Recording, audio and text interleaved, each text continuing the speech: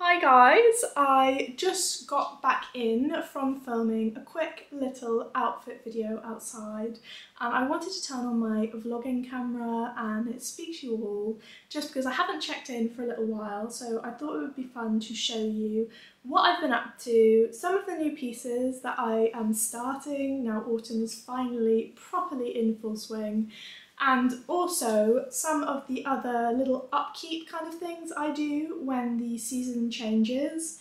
So now almost every day it's like about 23 degrees in Italy. There have been some cooler days, but that has meant that I've brought out a lot of my autumnal knits and blazers, just like this one, because it's one of my favourite times of year for dressing. I adore anything sort of layered. I love the opportunity to mix a lot of different fibres, so that's why I went out today and I was filming a quick little reel taking this top from summer to autumn. You will see that if you are somebody who follows me over on Instagram. And now I am kind of in a sort of really lazy mood. I sort of want to mooch around. I don't want to finish any of my works in progress. I kind of feel like overcome with a desire to cast on something new. And I know that's really bad.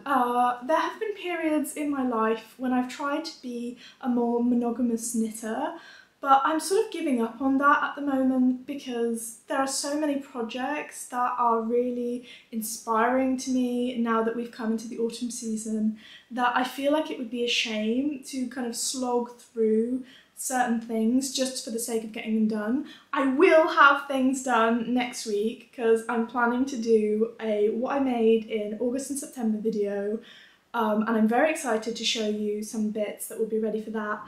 But for this week, I feel like I'm just going to mooch around and do a little bit of mending as well, because part of what I always think about when we go from one season to another is that I have certain pieces that require just a little bit of maintenance to keep them looking at their kind of best. And a couple of these jumpers that I'm going to do some very simple repairs and fixes to are ones that many of you will be familiar with if you have been following me for a while. The Moby sweater, for example, is one of my absolute favourite jumpers, but there are just a few things that I want to change to some of these knits to get them looking extra polished and perfect as we go into the colder months. Now, before I get started with all my mending, I'll just put the camera down and show you this cute outfit that I was wearing today. Now, this is a vintage wool and cashmere blazer. I kind of like to roll the sleeves up on this because it is very thin. I feel like that gives it an even more retro kind of like 1980s, 1990s vibe. And it's gorgeous tweed. A little bit of cashmere in it just makes it extra smooth and lovely to wear.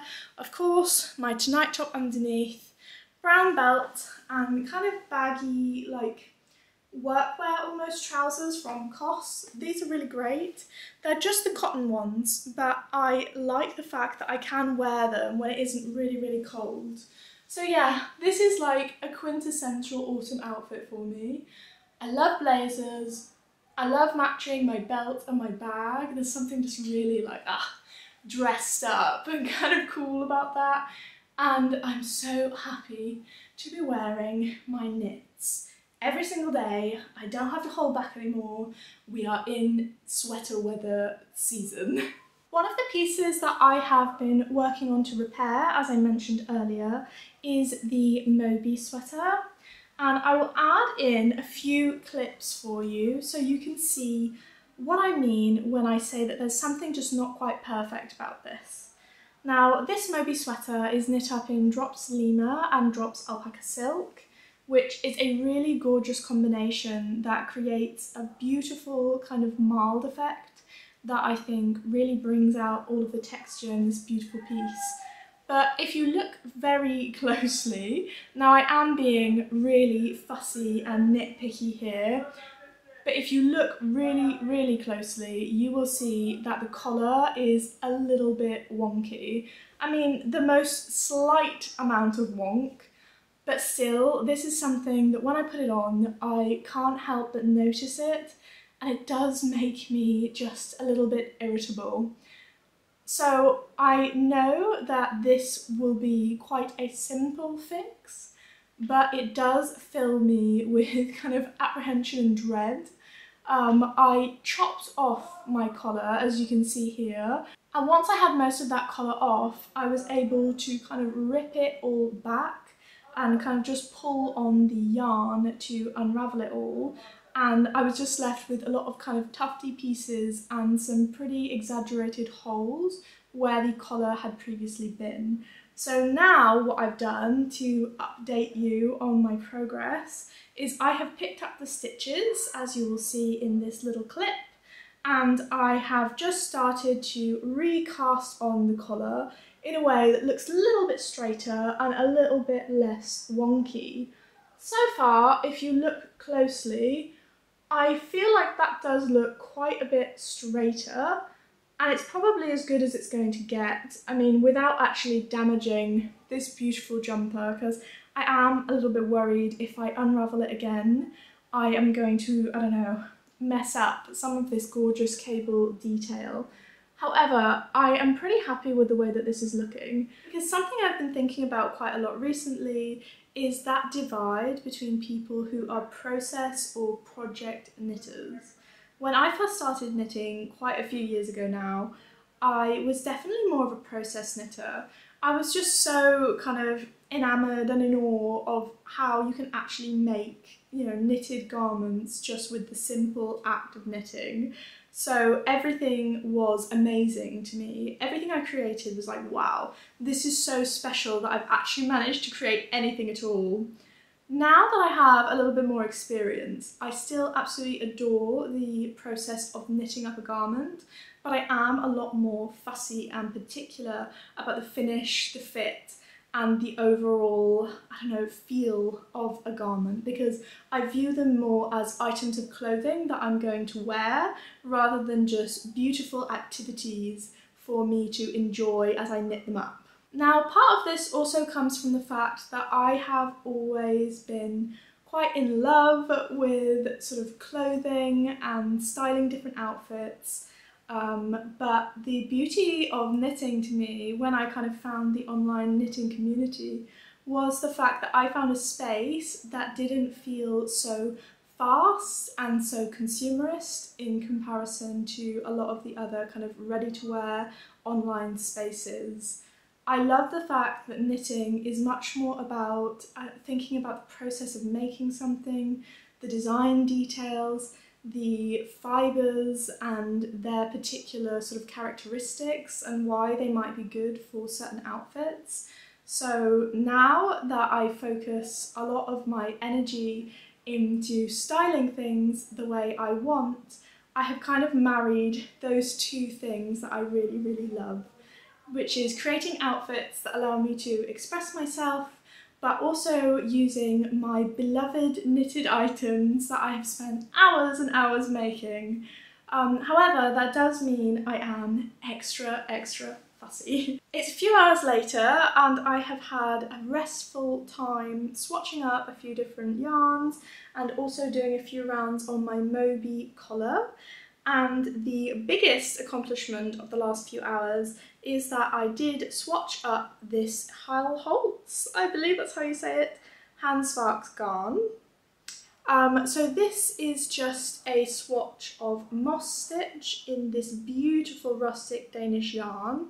This is a special yarn that I got for my birthday when we went on our trip to Copenhagen, so I've been saving it for the sort of perfect project. And I feel like it will work really well in a more textured garment, just because the yarn itself does have a lot of kind of grey that shows through and just gives it a lot of like texture and a kind of rustic quality that I think looks really good when you are doing different stitches rather than just stockinette. However, I'm not completely sold yet on making my Beatrix cardigan in this. I am considering, and I really shouldn't because I do have enough yarn, I'm considering popping to my local yarn shop tomorrow morning because when I first looked at the Beatrix cardigan, I had this vision of knitting it up in a rich chocolate brown, just because I feel like that might make it the perfect layering piece with a lot of my other outfits. I can imagine it working with so many different things, and I think like a thick, maybe pear gint or a kind of toothy wool could work really, really well. Just because this might be a touch too light for it being that kind of layering jacket cardigan that I had in mind. But I am going to think about it, I'm going to reflect, I'm going to see if I can not be taken in by the temptation of buying more yarn. Because I am trying to bust some of my stash. I don't really need more yarn, I should be using what I have. But sometimes you just have a vision. And I am also telling myself it's better to knit something that I know I'm going to wear again and again and again, rather than just forcing myself to use up yarn, especially a yarn that's this special. I just made the mistake of hopping onto Instagram and adding something new to the mix that's going to make me even more indecisive. This has just dropped, it's not out yet for another week, but it has been posted on Petite Knit's website and the yarn quantities are up. This also uses a Hjalholtz yarn, it's one of their new ones, but it is the same weight as the Handverks yarn that I have. And this is the Dagmar jacket or cardigan. It looks so cute, and this creamy colour I think will be the, oh my colour's gone weird, this creamy shade will be the perfect match for my Hjalholtz cream yarn, which I didn't mean for this to happen, but it will necessitate a trip to my yarn shop tomorrow so I can get that chocolate brown yarn for my Beatrix cardigan. Before I show you all my yarn haul that I did, I want to check in and show you the progress that I've made on my Moby sweater collar. I've finished knitting all of the ribbing and folded it over and sewed it in place. I'm so much happier with how this is lying now. If you have a look, you can see that all of the lines just seem a lot straighter on the front and at the sides. I feel like my previous mistake was probably just attaching the collar in when I'd finished it in a slightly wonky way and maybe accidentally skipping a couple of stitches. But yeah, here it is, it's finished. I also gave my Moby sweater a wash over the weekend and debobbled it a little bit, so it is looking extra kind of fitted. It definitely gets a little bit tighter when I've just washed it, but I'm really happy with the way that this is looking now. And I feel like the collar is just looking that little bit extra more kind of polished, so I'm really looking forward to wearing this.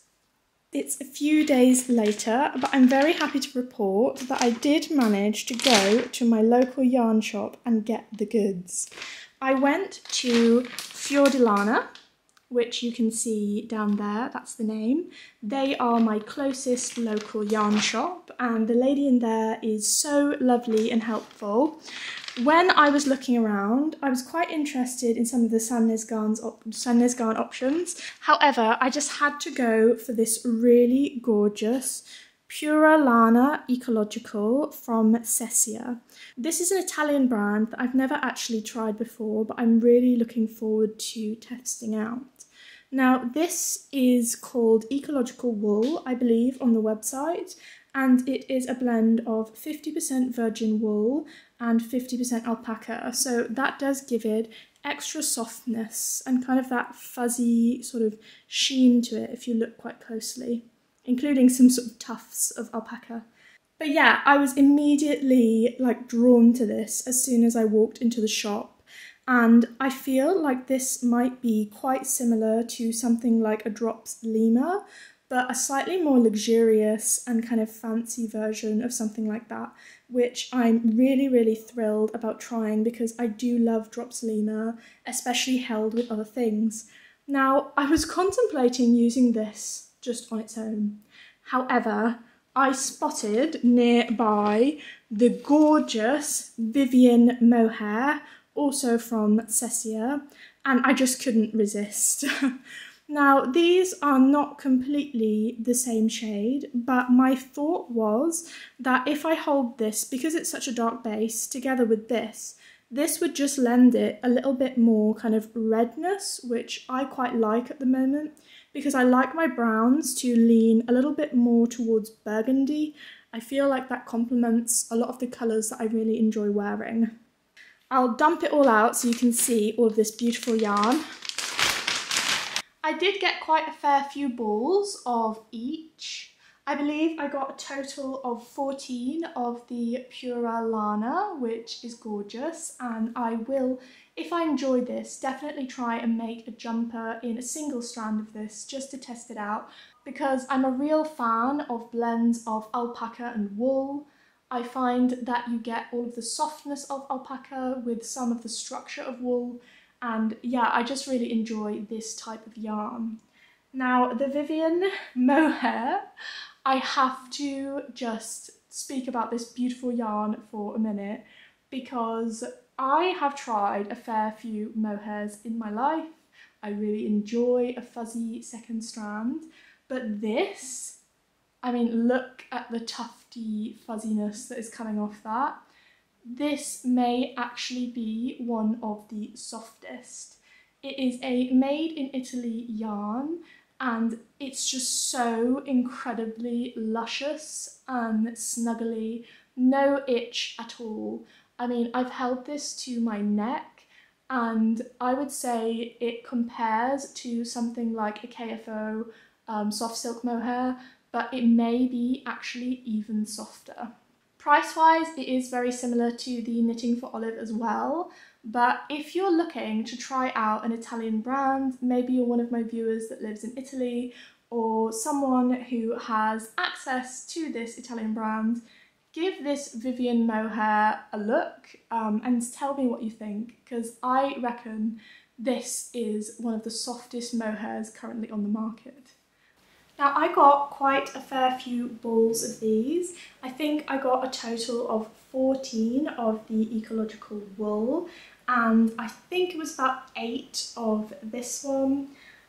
So yeah, this is definitely a special project and a little bit of an investment project for me, but because this pattern is so extremely beautiful and detailed and will probably take me quite a while, I felt like it was worth the splurge.